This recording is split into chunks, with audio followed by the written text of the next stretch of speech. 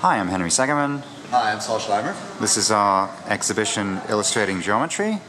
We're going to just start with a quick walkthrough, show you everything. And then we'll do a little bit of extra on the new pieces. So we have these big colorful posters for the 7 different themes that we follow. So stereographic projection, polytopes, quintessence. Then we've got minimal surfaces in green, ciphered surfaces in blue, fractal surfaces in darker blue, and mechanisms at the end. In purple. In purple. So we got some quintessence here. We've got bigger pieces. It's a big half 120 cell here. And there's a giant round Mobius man hanging from the ceiling. Thanks to George Hart for the loan of his disco ball motor. And for his help with the dyeing process. And some new ciphered surfaces here. A very large twisted earth. In the background you can see the largest piece in the show, which is a fractal surface, the tear dragon curve at the bottom, which you can see in the mirror. And the very next to it are 2 other fractal surfaces. And over here we've got triple gear. And should we do Hellman-Ferguson? Let's do Hellman-Ferguson. Sure. So Tony Phillips kindly loaned us his Hellman-Ferguson piece, which is the umbilic rolling link. And if you grab it and just kind of rotate it, then you can get it to go. Maybe the other direction is better. You want to try it with the other one? So one fact about this sculpture is that the 2 pieces have a 3-1 and a 1-3 torus knot on them. So they gear in a ratio of 3:1. So as I move the big piece at speed 1, the spiky piece moves at speed 3. So if I reverse, and I really try and go as fast as I can, without dropping it of course, then you can see that the bulging out piece is barely moving, or moving very slowly.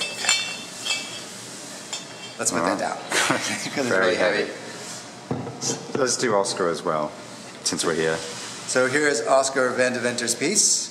It's 2 interlinking knots. There's a trefoil knot, and there's a anti-trefoil knot. This is like the 3-2, and this is the 2-3, and they gear in a ratio of 3:2. So if I just move this, then the other one moves. So that's not going very fast, so let's try the other way. Hopefully that'll go faster. And indeed, that moves quite a bit faster as we rotate. Cool. So here we're looking at the 24 cell, which we've seen before, but now it's colored. Each edge is colored with 1 of 4 colors, yellow, red, green, and blue. And the rule is you look at the edge and it's going in a particular direction in the 3 sphere. And that gives you a quaternion, and that quaternion tells you which of the 4 colors to use. And it's the same thing over here with the half 48 cell, except that there's a bunch more colors. And it's not the same thing with the dual half 120 and 600 cells. Here it's just the 600 cells in red and the 120 cells in blue. These are a very large version of the quintessence puzzles. And they're very satisfyingly large. They fit together really nicely. Here's another copy of the round Klein bottle, and what's new about this guy is the coloring. If you pick any point of it, not on a corner, and you look at the normal vector, then you can transport that to the origin S3, and you'll get a point in the unit tangent sphere there. That sphere we stick inside the red, green, blue cube, and we get a color. Notice that vectors which are 90 degrees off of each other have very different colors. Now here's something really cool. There's lots of circles in this sculpture. Here's one of them, and it's colored green. And if you follow that circle around, the circle twists, and the transport to the origin and 3 sphere means that the color stays the same. So here's what I'm going to do. I'm going to grab this guy, I'm going to pick it up, and I'm going to show you the other side. So on the opposite of green is this red circle right here. And again, the color is constant. And in the background of the round Klein bottle, we see the round Mobius band. So here's a copy of the Clifford torus. And again, the thing that's new is the coloring. Again, we have the same property that we take the normal vector and we transport that to the origin in S3 to get the color. Notice that if we follow a 1-1 curve, then it's always blue. Well, it's always a constant color. Different 1-1 curves have different color. If we follow a -1-1 curve, the color changes. That's because the hop vibration has two-handednesses, right and left, and the colors are being done according to, say, the right-handed hop vibration. So here we have the knotted cog, and this is also colored.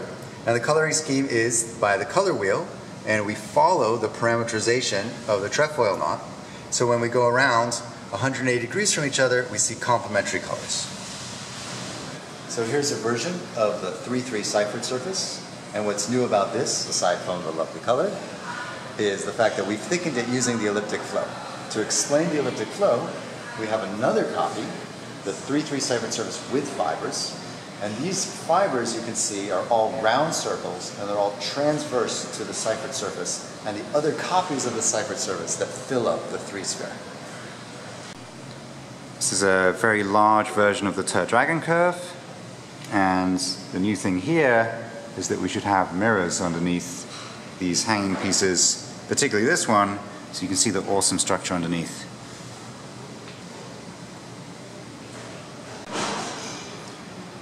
So on this pedestal, we have a couple of colored copies of the triple helix and the bromium racks, and one more copy of the triple gear.